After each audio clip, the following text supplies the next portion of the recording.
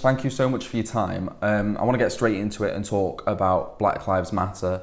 Over the past couple of weeks, we've seen just this massive civil rights protests all over the world. Do you think we're close to reaching a sort of tipping point? I think this is a crucial time, actually, in the global fight against racism, not just in the UK, because obviously this first got kick-started by what happened in America and George Floyd. And we can see the level of support for anti-racism campaigns and the need to eradicate racism from our society here on these shores too. It just seems like to me that society has been fractured for quite a few years now. I think racism has always existed in all sorts of forms. If it's not overt, it's kind of under the surface. It feels now that people are finding their voice, whether it's to dish out their own racist views or to dish out what they feel is a way to kind of educate others without really trying to sound condescending. I think what we've seen in the last few years, kind of almost emanating from the start of the Brexit campaign, kind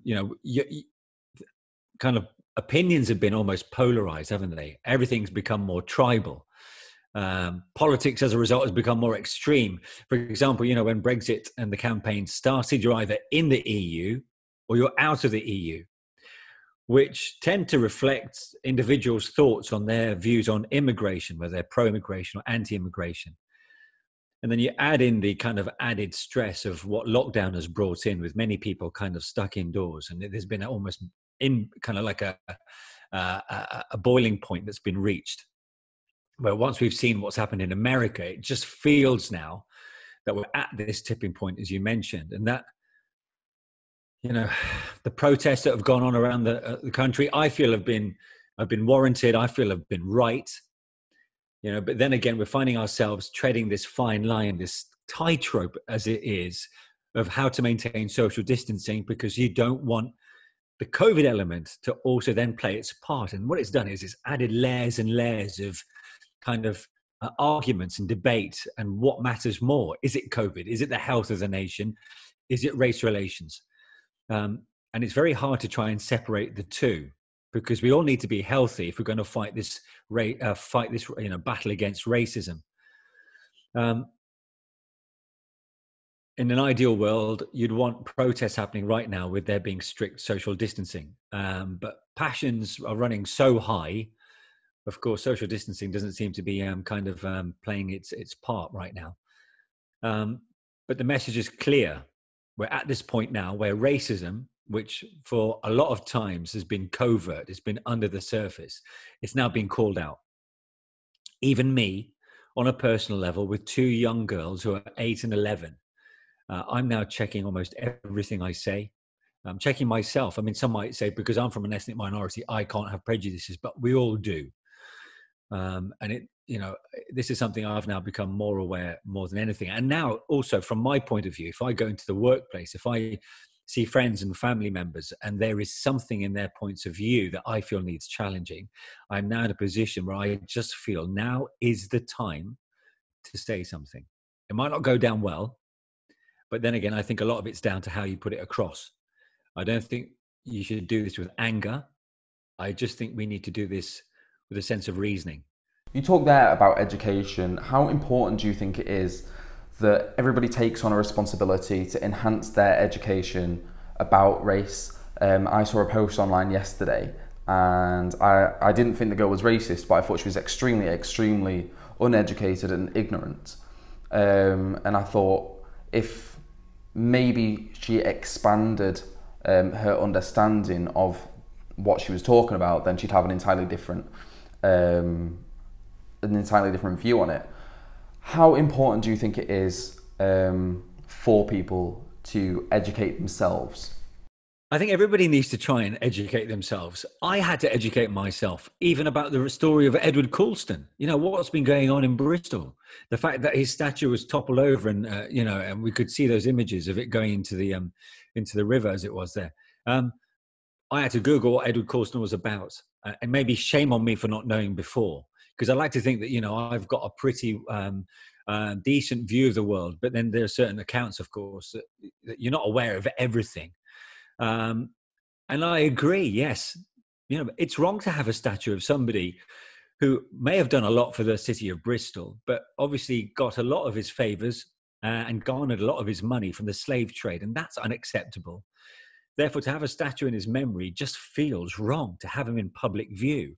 If you want to see the statue of Edward Colston, clearly, as debates gone on since, the best way may be to have him in a museum, because in that way, people can go and visit him because it's their choice to go there, not to have him in the public sphere where it feels like he's almost has his right place in the public eye, which makes me feel uncomfortable. So on the Edward Colston story alone, that for me has shown that, education is key. When it comes to the Edward Colston statue, there's been a lot of discussion around the way it was done, and there's democratic processes to be followed and things like that. The Home Secretary said that, I think the word she used was absolutely disgraceful, talking about the group that pulled down the statue. Obviously, yeah, there is democratic processes, but they don't always come up with results. So what's your stance on that? I just don't think violence is the key. And I hate to sound as if I'm sitting on the fence or as if I'm being pacified.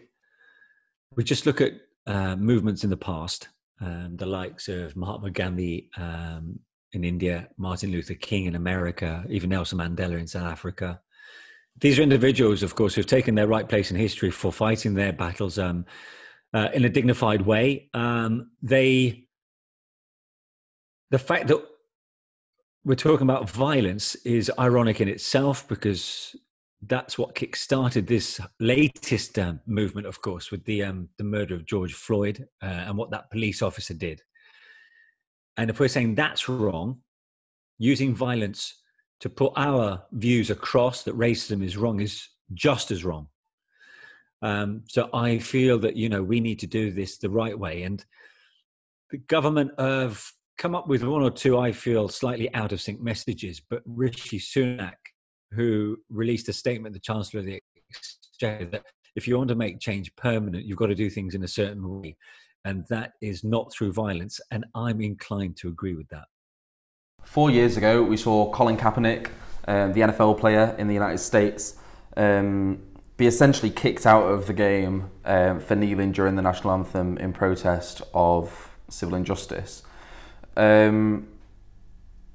mean, it seems like he's been vindicated since in the past few weeks. Just talk to me about your personal views on that.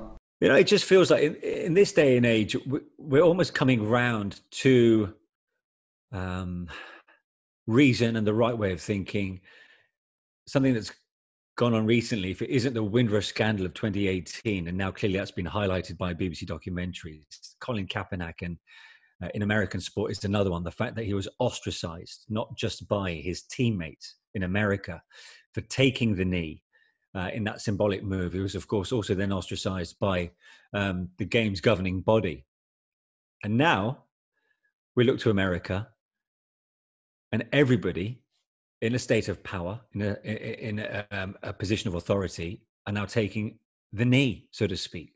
If it's not the Democrats in America, if it's not the Republicans in certain respects, we're seeing politicians do something likewise. Even the police in America, trying to show unity and togetherness with those protesting that Black Lives Matter, are also taking the knee. I mean, these are powerful images. And what it goes to show is that in the 2 years that Colin Kaepernick hasn't managed to maybe get a job or be almost reintegrated back amongst his peers, that he had the right idea all along. We all know that football's had an awful past with racism, and I sort of get the vibe that the tide is slowly changing, seeing players like Raheem Sterling and Danny Rose coming out and speaking out and using their voice. And I think players speaking out is something that we've not really seen that much in the past. And, I certainly think that the entire sports response to the past couple of weeks, they're really almost leading the way in the fight against racism. What's your stance on football's current relationship with racism? You know, you can see the tide is turning within football, because as of late, we've only really seen people of color come out visually to talk about how they believe racism exists, not just within the sport, but how it's almost a reflection of society. And if I'm not mistaken, Romelu Lukaku was one, Raheem Sterling the other. But now we are seeing others from other backgrounds. Jurgen Klopp, for example, has been mentioned. Jordan Henderson too. These are guys who are taking the lead, and this is showing once again that this isn't just about a black issue being backed by a black man. This is an issue for everybody. And to see high-profile figures, the likes of Klopp, the likes of Jordan Henderson, who may have never experienced racism, who've never stepped in a black man's shoes before, but they're giving it their support, and that means everything. Because, there will be people out there who, until they see the likes of Klopp and Henderson adding their voice and their weight to something like this, they won't take it seriously. And for that alone, I thank those guys for doing their part. Manish, thank you so much. Take care, mate.